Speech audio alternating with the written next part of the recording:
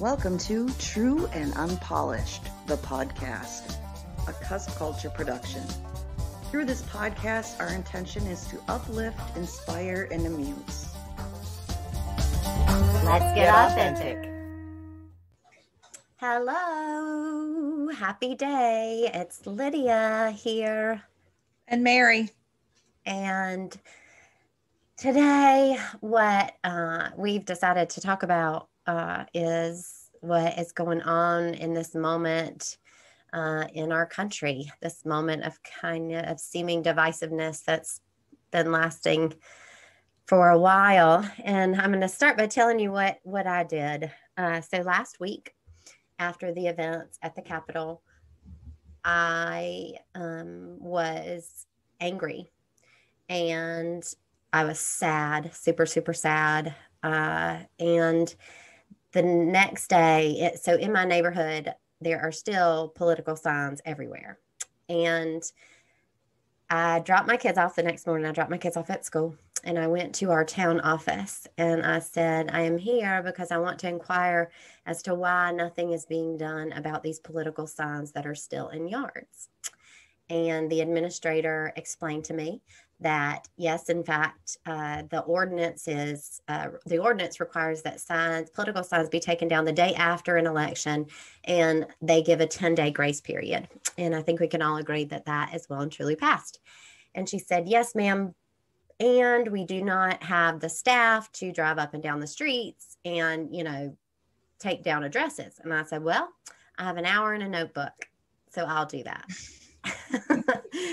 So I drove street by street by street, writing down all of the addresses that had these political signs in them, and have turned them over to the town administrator. And, now there's this whole thing. In fact, there's an email in my inbox, and I have not looked at it, but I just saw that it came through just before we began this. And it includes, a letter attached. They're showing us the letter that the legal department for the town I live in came up with to send to these folks. So that's what I did. And I did it. So do you want to know why I did it, Mary? Yes, that was what I was thinking. Why did you do it? Why did I do that? I did it because I believed that the political signs went from being annoying to, after the events of the Capitol, to being provocative and or aggressive in nature, their very existence. You can literally see neighbors arguing via sign across streets from one another. Okay. And you mean they had an opposing political viewpoint and you can see it. Okay. Yes. And it's kind of like, I'm not taking mine down. And so, and I think, go ahead. You have a question? No, I was just, because I'm trying to understand visually what it looks like. So I think that's important to have a better picture. So how many addresses did you write down and how big is the area? Okay. So I'm not good at the area question. Yeah. But I mean, me either, but seems important. If my husband was here, he would be able to tell you probably down to centimeters, the area, but I do not know. I don't know a foot from a yard. How many blocks though? Would you? Oh gosh. I don't know. What's technically a block? I always get confused by that. From one street to another. Okay. Like a neighborhood block would be. Oh my gosh. Lots of blocks then. I mean, there's a lot of blocks. Like 10, 20? More than that. I mean, it's, I don't want to give, I honestly, I'd rather not say where I live because maybe, well, no, I don't think you have to do that to give an idea, but if we said 20 square blocks, then I don't know, Mary. Okay. Hold on. It will become clear. Okay. I wrote down I think it was 24 houses. And I did not go through everything. I gave up at a certain point. Okay. I was like, okay, I'm done. And some of these are just little bitty yard signs, right? Still Right. political in nature. Some of them are multiple yard signs, flags, banners posted on the tops of people's homes. Oh, I forgot to write that one down. Anyway, okay, sorry. I just thought of another one. So, I mean, one of them, I'm not kidding you, looks like the headquarters of one of the parties, like looks like one of the party's headquarters, like that, Right. that, like you could see it from space. Right. Okay. Okay. So, and I'm just saying. That just gives you an idea. Yeah. It gives us an idea of. That's right. Yeah. And to me, yes. So, I felt very strongly that these needed to, Yeah. come Why down. did you do it? So, okay, I'm gonna be honest. I did it at first because I was angry about what happened, and I felt disempowered. And instead of feeling helpless and depressed, I reached upward, and I reached up for anger. And anger helped me to become more empowered.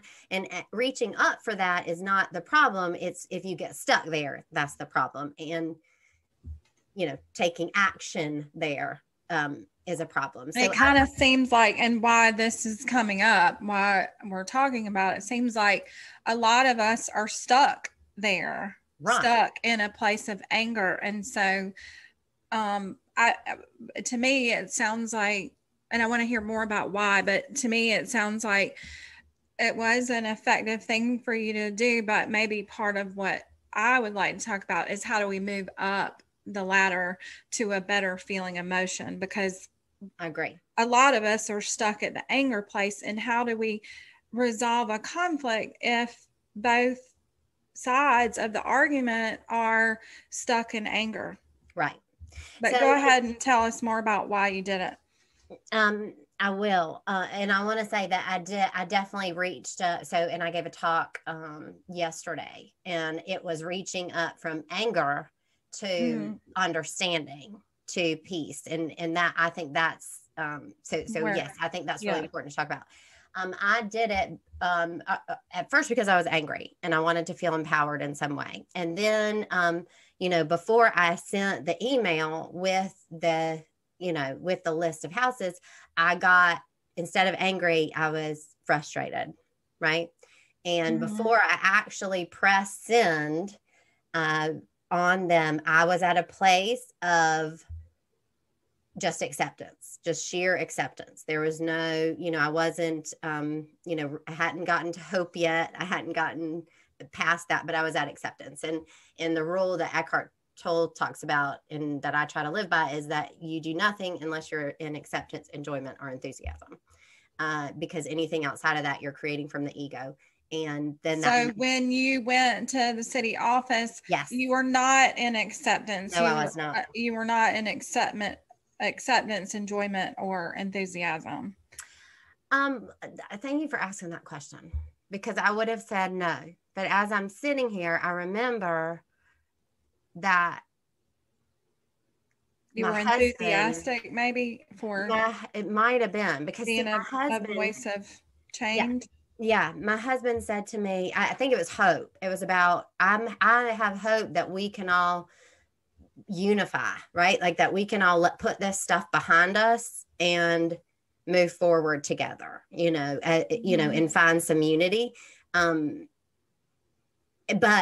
my husband, when I told him what I was going to do, he said, which is so funny, he said, "Do you promise you'll be nice?" And I said, "Yes, I promise I'll be nice." And it was a good reminder to me. And I endeavor to be a pretty nice person. I mean, it's kind of comical because I try to embody kindness, but like everybody else, I don't sometimes. You're human too. I am. Newsflash, tweet, hashtag Lydia is human. Him saying that, I knew was my guidance to look at my energy before I walked in there. Right. So I would say that when I was in there, but I went back to anger, because this is what's happening. I'm driving down the street, right? Mm-hmm. And everyone, I can feel this kind of righteousness almost right. that keeps wanting to come up. And what Eckhart Tolle says in A New Earth is, he said, the thing that nothing strengthens the ego more than being right. Right. Let me explain to you. I was filled with my rightness as I was driving around. Yeah, I had one of my old supervisors who I butted heads with a lot. She said something like that to me one day. She said, "Do you want to be right or do you want to be effective?" And I was like, I mean, that's a question I ask clients a lot. Do you want to be right or do you want to be effective? I think it's a good question. Interesting. Yeah. So a boss that you butted heads with asked that question to you, and you were open enough, you could sense that it was a powerful question, and you then used it. Well, I wasn't open when it was said to me. I'm sure. It sounds like that would only come up in a situation where you might not be open. But yeah, after, I mean, but I heard it. I mean, it's not, obviously. I think that's when a shift in consciousness occurs. I mean, very often we're angry and closed off. Right. Right. And then there's somebody that's brave enough to confront us. I think you and I do that with each other in a more gentle sort of way. So I also think this person was someone that there was intention behind our relationship, and I grew a lot because of that relationship, even though I didn't really enjoy it a lot of the time. Yeah. So I wasn't open, but then it forced me to shift. Okay. So here is what I'll say too. This is what I talked about yesterday. Because I really feel like this is a time where so here's the thing. There is no such thing as my ego and your ego in the sense of the ego that I'm talking about. I am talking about, yes, I am talking about the egoic pattern that is active in each one of us to varying degrees at any moment in time. And I'm referring back to A New Earth right now a lot, because I want to remind myself, what does the egoic pattern look like, so that I am alert to its presence in me as we navigate this very tricky moment together. And one of the parts that I read, which was so helpful, it talks about the diminishment of the ego, and how the way, one of the fastest ways to diminish the ego is when you are being criticized or blamed, or someone is calling you names. If in that moment you can resist the urge to defend, to explain, to lash out, or even just defend yourself, if you can, what happens is that naturally you're going to start to feel like you're shrinking, like you're getting smaller, right? You're going to feel like, the ego has been threatened. The ego in you has been threatened, and you will feel this kind of shrinking begin to happen, and it won't feel comfortable. It'll feel uncomfortable. But if you can stay with it, if you can just watch it, what happens is right on the other side of that, you expand, because the real you, the real powerful, true you, your essence, your presence, the love that you are, then rises up in this large way. So not only have you not been diminished, which is what the ego tells you, is that you're being diminished here, right? Not only are you not being diminished, you are in fact just on the cusp of experiencing the expanded version of you. So it's like a little tiny flame of light. Mm-hmm. Maybe in a room where there's not very much oxygen. Your ego is like, your ego is like covering up the light. But if you can let that, I don't know, blowing air into it, blowing oxygen into that area, then your light kind of gets bigger. And I don't know. I was just trying to kind of come up with a metaphor. Yeah. Visual. You know why it came to me that to say that is because you were talking about the story with your boss, your ex supervisor. And in that moment, when she gave you that question, when he says get quiet, not just, not just like verbally quiet, not just quiet externally, but quiet internally. Like if we can not defend internally, if we can really just sit and become alert to it, then the diminishing is actually happening, but the diminishing that's happening, the shrinking that's happening is your ego. And the ego is the mental construct of me, not who I really am. It isn't the thought of who I am. It is who I am. And it cannot, but when that diminishes, what that means is, well, I'm thinking about that little song, This Little Light of Mine, I'm gonna let it shine, let it shine. Like I'm thinking, I don't know why, but a light. Yeah. And so it's the I'm not gonna hide it. So if I put a cloth over it, a fabric over it, then yeah, that's my ego. Okay. And so that's a better metaphor. Okay. Better. I'm following you now because I was not the flame in the oxygen. I'm sure it's there. I'm not. But the uncovering of it is what you're talking about. So my fear makes me want to hide it. But if I use that fabric to hide it, then it goes away. Yeah. So I think what you're talking about is the painful. It is painful. I think it's painful to let your ego fall away. Oh yeah, it is. But at the same time, that's what makes your brightness able to sort of shine. And the reason why it's painful is because you believe it's you. We mistake it for who we are, and Eckhart talks really well about like if you look at a child and when they begin to understand my toy and they'll say mine, mine, mine, and then you take it away and they scream like you cut their arm off. The reason why that happens is because they have now identified with the toy. And so the toy is not just a toy, it's me. It's a part of me. So when you take it away, you are taking away a part of what they now see as their identity. And that construct of me, my, most of the time when we use that, we're talking about that mental construct. The story of who we are. I am so-and-so. I was born here in this country on this day in this state. I went to this school. I married this person. All of that is the story of who I am, not who I am. Who I am is in this moment beyond a thought. You can't think yourself. You can experience it though. So you did this thing. I did this thing. I did. And then you were angry. You transcended your anger. Did it shift? You said then you moved to a place of peace, and that was what your talk was on.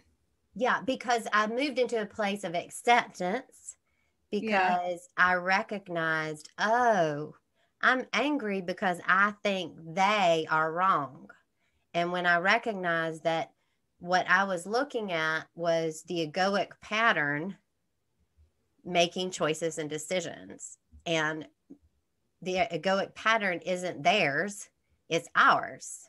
And I had the egoic pattern active in me too, right? So it's just like me.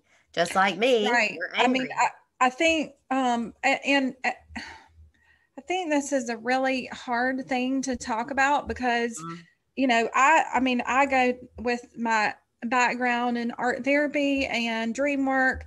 I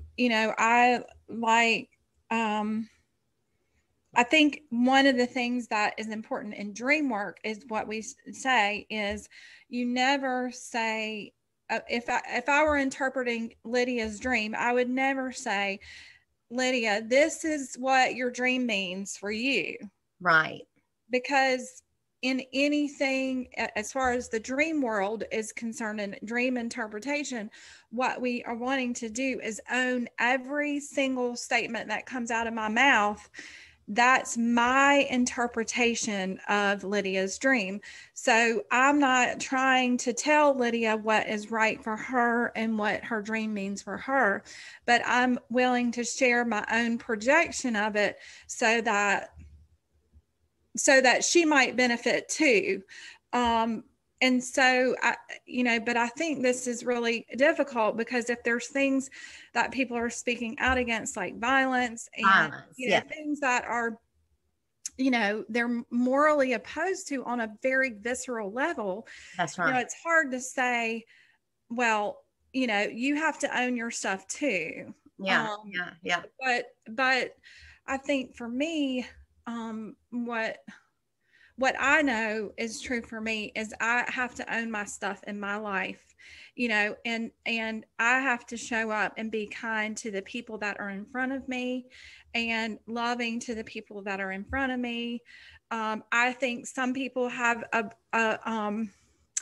like in that moment, you had the inspiration and the call to go and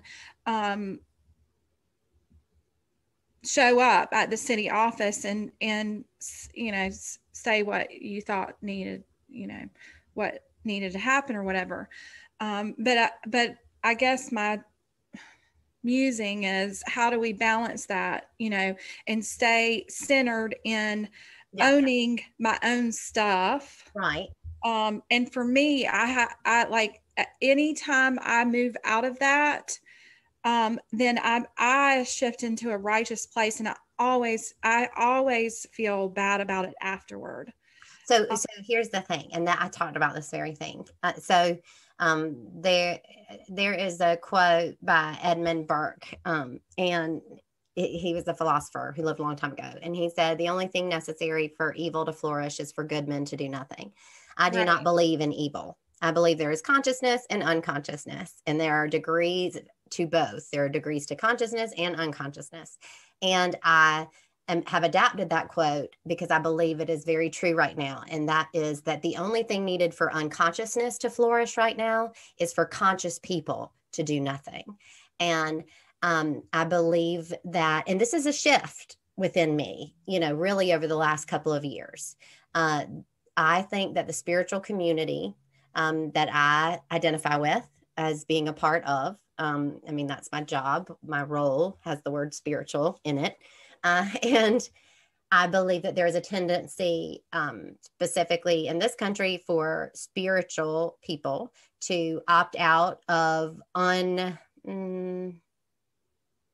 to issues they'd rather not talk about, to divisive issues. And politics is one of those, but I don't think what's going on right now has anything to do with politics, actually. But even though it's, headlined as being, that is the surface. Right. Surface. So I believe that action is necessary. I believe what I talked to everybody about yesterday was, I said, I think that we have a call, and that is to, number one, do nothing, which means to get really quiet and to ask, what is mine to do? Number two, do something. Whatever that something is, go do it. And then to do nothing again at any moment while you're doing that something where you sense that egoic pattern arising in you. So we can't just not do it because we know that our ego will get tripped, right? Like, we have to participate and be alert enough that when that egoic pattern arises, okay, now I'll pause. I'll take a pause in the action, but I will then rejoin the action. Does that make sense? I like the pause, because I think, for me, my inspiration has been to be silent, to be still. For the most part, I have had moments of inspiration where I felt like I needed to do something externally. Mm-hmm. But I think it's important for me, I think sometimes being still and quiet and, prayer, using prayer as a tool. Those are important aspects of what we're talking about too. Yeah, I agree. And I'll say this represents a shift in me. I did not feel before. I would have said that always, don't watch the news. I stopped watching the news for a really long time. And I do not believe that it is possible to watch the news regularly for any length of time and remain conscious. Right. However, I think that I'm at a point where I'm coming back to the middle. So instead of never watching, it's about participating, watching my consciousness. When the egoic pattern arises, taking a pause and a step away, and then rejoining again, not staying out of the game because I'm worried about the darkness within me, right? This quote unquote. I think you and I are talking about two different things though. Yeah. And this is actually, and I like what you're saying, because what you're talking about is avoidance of the issue. Right. What I'm talking about is that my spirit, my consciousness is telling me to be quiet. Yeah. So your consciousness is saying, okay, I need to act in this moment. And then in the next moment, it might be to, withdraw, but it's being conscious about the moment. Yes.